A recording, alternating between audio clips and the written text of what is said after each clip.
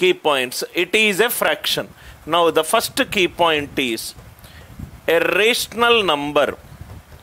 A rational number is a number which is of the form P by Q. Q should not be equivalent to 0.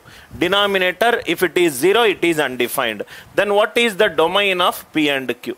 P and Q are integers. P and Q are integers. A rational number is a number which is of the form P by Q. Q not equivalent to 0, P comma Q are integers. Root 2 by 1, that is not a rational number. P should be an integer and Q should be an integer. Suppose if I take two variables, then there are two conditions that will come into the picture. P and Q are co-prime. What do you mean by co-prime? There is no factor common. There is no factor common other than 1.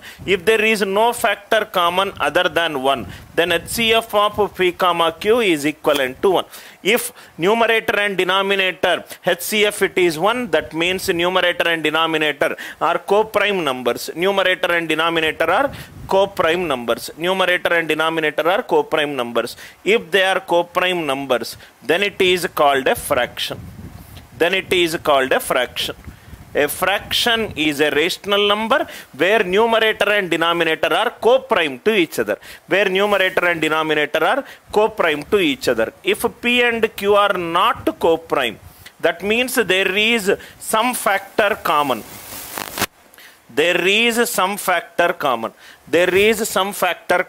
Suppose, for example, if P is a multiple of Q.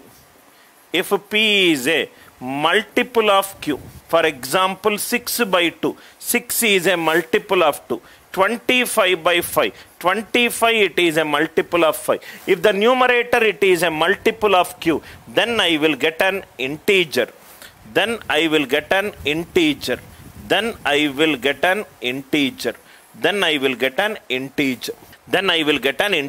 For example, if it is 2 by 6, 2 by 6, they are not co-prime. Make it into co-prime. These 1 by 3. Is 1 a multiple of 3? No. So it will become a fraction. If the numerator it is a multiple of denominator, then I will get an integer. If numerator and denominator are co-prime to each other, then I will get a fraction. A rational number is said to be a combination of two sets. One is integer set and another is a fraction set. One is an integer set and another is a fraction set. A fraction set will come when the numerator and denominator are co-prime to each other. If the numerator and denominator are not co-prime to each other and the numerator is a multiple of denominator, then I will get an integer. First point, I hope it is clear. Now, with respect to fractions, the question is given. Now, the second key point, very, very important key point, sir. Fraction. A fraction is of the form P by Q. Now, three cases will arise. One is P is less than Q. Another is P equivalent to Q. Another will be P greater than Q. A fraction will have numerator and denominator. P less than Q, P equivalent to Q, and P greater than Q. P is the numerator. If the numerator is less than the denominator, then it is called a proper fraction.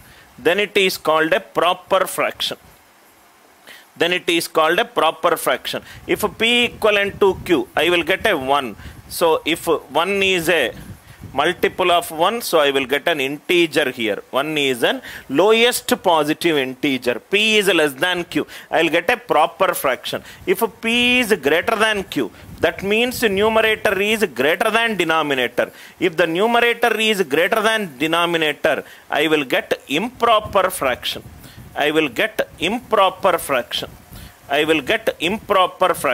Numerator is greater than denominator. 7 by 3. Numerator is greater than denominator. 19 by 5. Numerator is greater than denominator. 3 by 7, numerator is less than denominator. Numerator is less than denominator. 5 by 19. 5 by 19. Numerator is less than denominator. It is a proper fraction. So in fraction, P numerator less than denominator, I will get a proper fraction. If the numerator is greater than denominator, I will get an improper fraction. I will get an improper fraction. Proper fraction and an improper fraction. This can be further condensed to 2 plus 1 by 3. That means 2 is an integer. 1 by 3 it is a proper fraction. So any improper fraction can be converted into proper fraction by adding an integer. 19 by 5. 5 3s are 15. 3 plus 4 by 5. 3 is an integer. 4 by 5 it is a proper fraction. 4 by 5 it is a proper fraction. 4 by 5 it is a proper fraction. Fractions are divided into proper fraction and improper fraction. Proper fraction, numerator less than denominator. Improper fraction, numerator greater than denominator. Second key point. I hope it is clear. Third key point. Third key point. Suppose if I take a proper fraction. Suppose if I take a proper fraction. Suppose if I take a proper fraction. Every fraction can be converted into decimals. Every fraction can be converted into decimals. For example, 1 by 2. Numerator is less than denominator. In decimal it is 0.5. 1 by 8. It is 0.125. 0.125. Like in fraction, we got a proper fraction and improper fraction. In decimals also, fourth important key point. There are two kinds of decimal values that can come if a fraction is converted into decimal. What is that one? The first one, it is terminating decimal. What do you mean by terminating? Terminal. Terminal, it is the end point. Terminating. That means that will end. After dot, the digits will end. Terminating decimal. Terminating decimal. Terminating means after dot, the digits will end. If it is not ending, then it is called non-terminating decimal. Then it is called non-terminating decimal. Then it is called non-terminating decimal. Terminal means it is ending. Non-terminal means it is not ending. If it is not ending, if the same set of digits repeat, then it is called recurring decimal. That means after dot, there are certain digits that is getting repeated.